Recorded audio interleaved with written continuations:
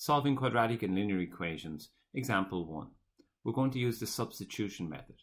So we have a linear equation, x minus y is equal to negative 1, and the curve y is equal to x squared plus 5x plus 1. So we're going to firstly rewrite the curve as y equals, that's what's easier in this case.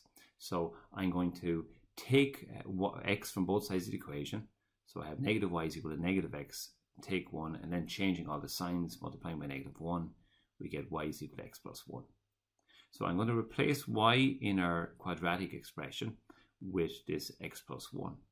So that gives us that x plus 1 is equal to x squared plus 5x plus 1. And I'm going to rewrite this equation as in terms of equals 0. So by taking x and taking 1 from the right hand side, we end up with x squared plus 4x equals 0. There's a highest common factor here of x. So the factors are x and x plus 4, giving solutions of x equals 0 and x equals negative 4. Now, those are the x solutions. We have corresponding y solutions. So we sub these values back into the y is equal to x plus 1. So we have 0 plus 1 is 1, and the other one is negative 4 plus 1, giving us negative 3. So we get two pairs of couples when we do this. The solutions are, firstly, we have 0 matched up with 1. And we have negative 4 matched up with negative 3. So there's the couples, the points of intersection of those two curves.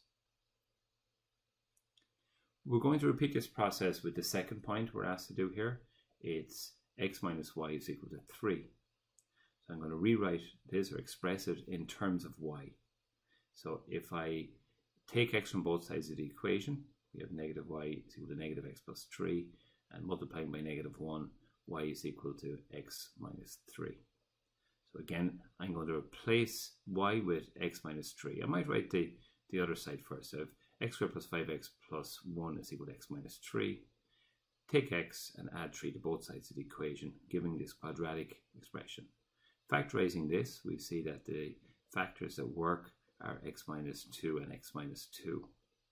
So that gives a single solution that x is equal to positive 2.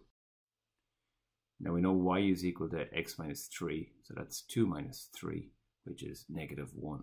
So our solution is our x is 2 and our y is negative 1.